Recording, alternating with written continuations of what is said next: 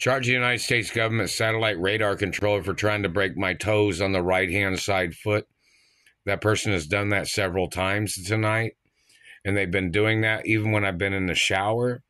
They've been trying to bend my toes like if this was the right-hand side foot and this was, say this is the big toe.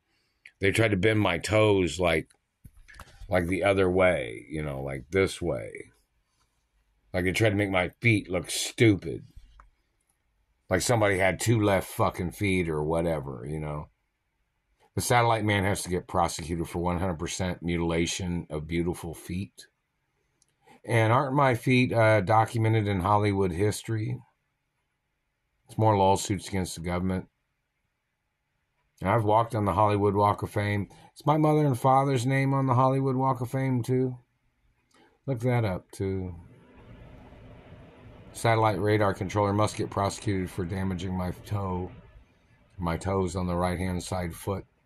It is 100% attempted murder. These satellite controllers, if anybody's wondering, they only make things ugly. It does not make anything pretty at all.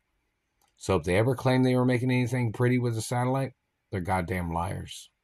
And they must get prosecuted for their crimes.